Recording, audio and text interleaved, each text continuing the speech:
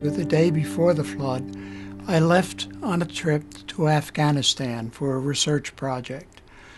I'd been there only a day or two when I received a phone call from the U.S. Embassy, and the man said, "I have a telegram for you here. Would you like to hear it?" I said, "Yes, of course." And the telegram was exactly 4 words long. It said, "Museum destroyed. Return immediately." I couldn't get a phone call through for a full 24 hours and finally did and heard about the flood.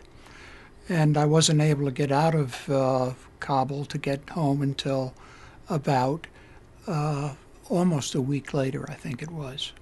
The water had come through. It was to a depth of about 5 feet 4 inches. Now I'm over 6 feet tall, and that water would have been up to here throughout the entire gallery.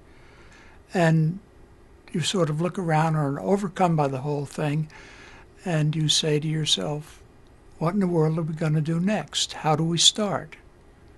That initial shock hit. And when I had walked in, people were just coming out of that shock. The materials had begun to be moved around, sorted. The water had passed away. There was cleanup going on. I think the thing that really brought us through this stage was the clear focus on an objective, our own idealism, our own dedication to that collection.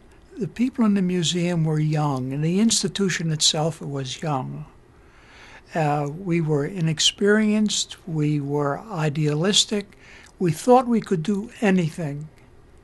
Everything we did was exciting, everything we did was new, and we knew very well we were going to be able to do that.